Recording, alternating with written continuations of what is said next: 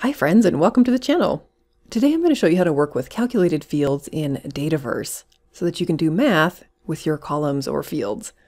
Something like calculating an estimated commission here of 5% of the estimated revenue.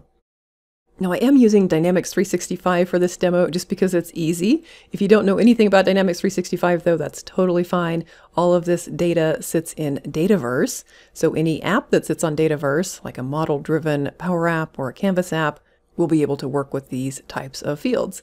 I'm just using Dynamics 365 because the UI is built out and I have a lot of good sample data. But let me show you what I did to create this calculated field here for estimated commission. I'll come back to make.powerapps.com. I do have another video about how to customize using Power Apps and Dataverse, so if this is all new to you, check out that video, but I'll kind of zoom through here. The first thing I'm going to need to do is to add an existing table, and that's going to be opportunities. So I'll select this, say Next, include all components, and add. So opportunities is a table in our database, and this is where we want to add that calculated field for commission.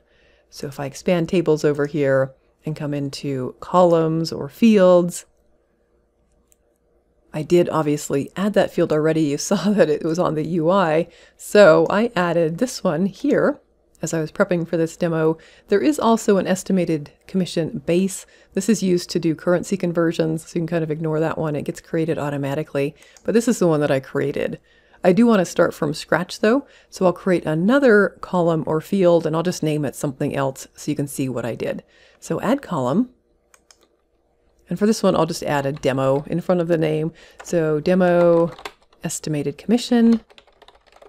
This is going to be a currency, so we're talking dollars here for commission. And then down here, you want to select add calculation, so a calculated field. I do also have a video for roll-up fields, which are similar but different. Check out that video if you're interested. But I will say calculation, and then before you can progress, you need to save the changes to the table. So we'll save. And then after the saving is done, you should get a pop-up window that lets you go in and sort out all the details for your calculated field. If you have a pop-up blocker on, you might not see this. So you want to make sure that you allow pop-ups from this site. Just to show you how to get back to this if it was blocked initially, let me just close out of this. Back here in your list of columns, you'd want to find that column that you just created. So this was demo estimated commission. I'll just click into that. And then at any time you can open calculation here and get to that pop-up. So if that didn't work the first time, that's how you get back. All right, so let's take a look here. You can optionally add a condition for this field. So maybe you want to do something like you only want to work with commissions that are going to be paid out this year. So you could say something like if current entity, the opportunity, has an estimated close date that is less than or equal to, say, December 31st of this year, then you would include it. Otherwise, you wouldn't. So something like that. There's all kinds of different conditions you could put in here. I'm just going to X out of this. It is optional, but we definitely need to add an action down here. And this is where you're going to do your math, basically. So the estimated commission is going to be estimated revenue. So you'll need to scroll down to find that. Estimated revenue here. So this is what it's called in the database versus what you'll see on the UI. Estimated revenue versus estimated value. But this is the one that we want. So I'll select that.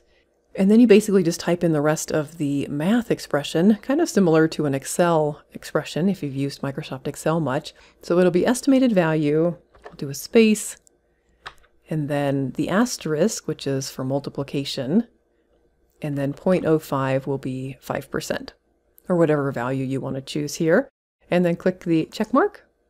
And that's it. Super simple. We'll save and close. And click done. Now just because you added this to the table doesn't mean anybody can see it yet. So to get it onto the UI, you need to come into Forms right here. And I'll open up this opportunity, which is a main type form. This is the one that we saw earlier in the end user's UI. Let me zoom in just a little bit here on the bottom. So the one that I created earlier, estimated commission, that's already here. we'll want to add the demo estimated commission that we just created. And to add that, you can just come up here to add form field.